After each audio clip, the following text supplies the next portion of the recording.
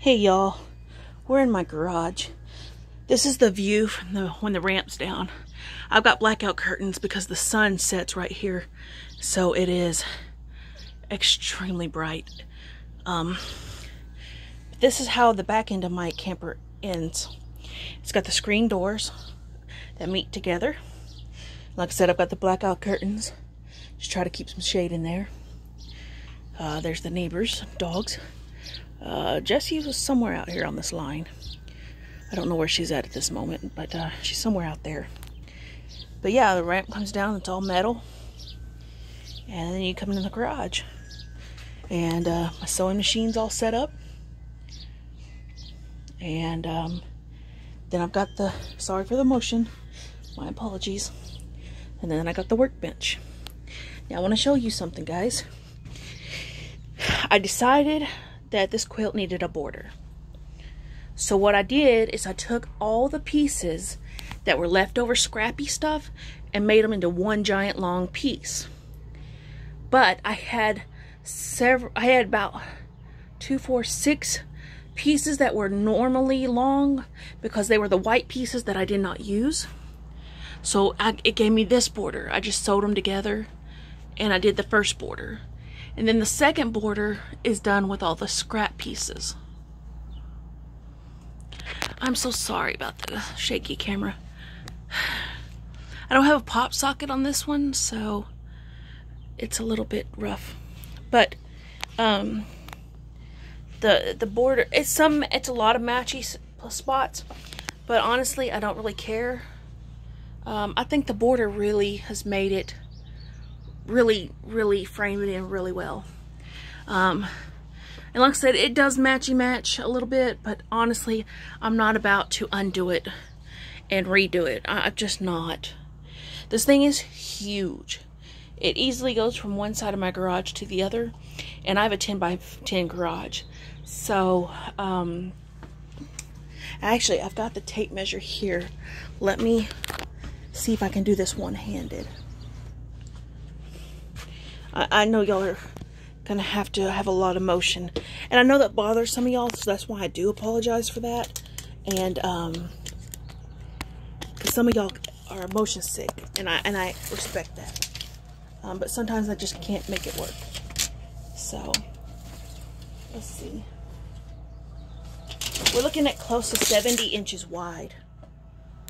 I don't know how many feet that is because I didn't look, but it's a big girl. She's a big quilt. Now I'm going to take it over to the storage unit. Well, here's how it's going to go down. I've got to get a bed sheet for the back of it. That's what I use. Whether I can find it at Goodwill or maybe Walmart has them on clearance. I don't know. If I do buy bed sheets from Goodwill, I do wash them before I put them on there, because Goodwill does not wash anything they get. So I do wash stuff before I get the Goodwill and sanitize it really well, and then I'll put it together. So I do have a little bit of this border left over, and I wanted to show it to you real quick, and then I will let you go about your day. What I did is just took pieces and just started sewing them together. Excuse me. And then I've still got all of that left over, so I'm going to save that for a crumb quilt and kind of go from there. Now there were some questions of why don't I have any backing on my embroidery squares. Well, the answer to that is yes, I do, because there's been a couple of questions about that, and I want to answer that. This is what I use. It's called Tearaway Stabilizer. It is a stabilizer. I'll let you take a look at that right there. And it does go on the back, and then it just rips off. As you can see the border here, it just rips off. It's fairly thin, but there is stabilizer back there, guys. I just didn't willy-nilly it. So I wanted to let y'all know that that is happening back there. I just tear it away to where, you see, it's still on there a little bit, but it does have a stabilizer to it. So maybe that'll answer some of that questions there. I can't think of any other questions I had that somebody had asked. So that's all I've got for right now.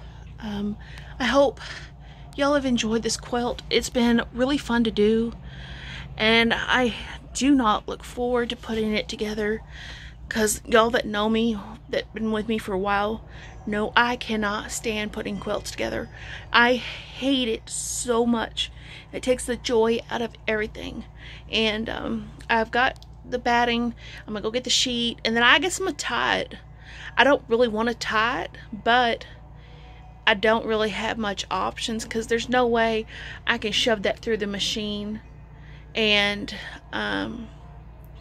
honestly, if I tried to machine quilt it, it would look stupid, because there's so much white space here. You could see every stitch, and so I don't want to do that. You're going to see the ties, definitely, because I think what I'm going to do is probably a tie, tie, tie, tie, and then one in the middle, and do it 5 square.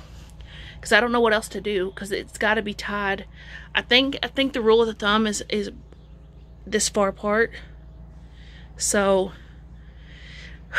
I wish I could just tie it here on these, but you've got to put something here. Unless I do a tie here, and a tie here, and a tie here, and a tie here, and then one in the middle. Either way, it's gonna look like crap. But it's gonna be a labor of love, and maybe somebody can appreciate the labor of love crap. So anyway, guys, thank y'all so much for watching. I do appreciate it, and hopefully I will get this together pretty soon. Bye, y'all.